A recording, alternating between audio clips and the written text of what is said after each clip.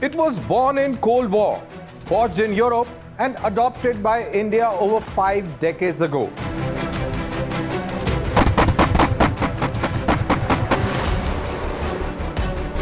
The L70 anti-aircraft gun, first fielded in the 1950s, might seem like a relic from bygone era.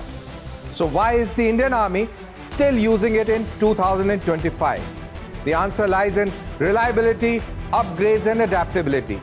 Despite its age, the Swedish-origin Bofors L70 has been heavily modernized by Bharat Electronics Limited to meet needs of today's dynamic battlefield.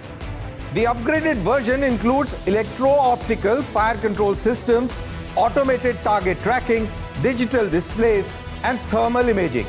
What was once a manually operated gun is now part of a semi-automated air defense ecosystem that is Akashteer.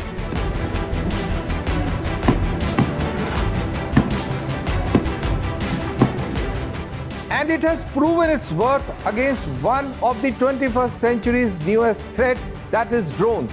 In the recent trials and exercises and also in Operation Sindoor, the L70 has successfully taken down low-cost UAVs, giving it a new lease of life. Even more crucially, the L70 has been integrated into India's Akashteer automated air defense network, making it a node in digitally controlled web of sensors and shooters.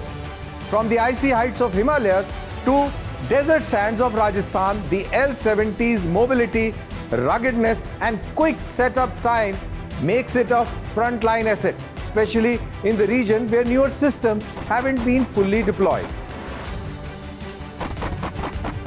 Yes, India is inducting next-gen weapons, laser-based weapons, smarter missiles and high-power radars.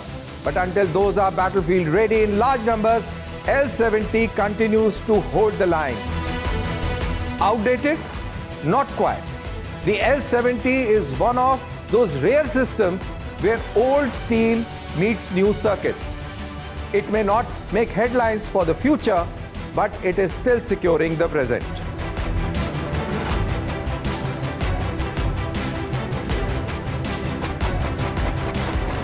The modern L70 gun which the Indian Army is using today is a totally different gun.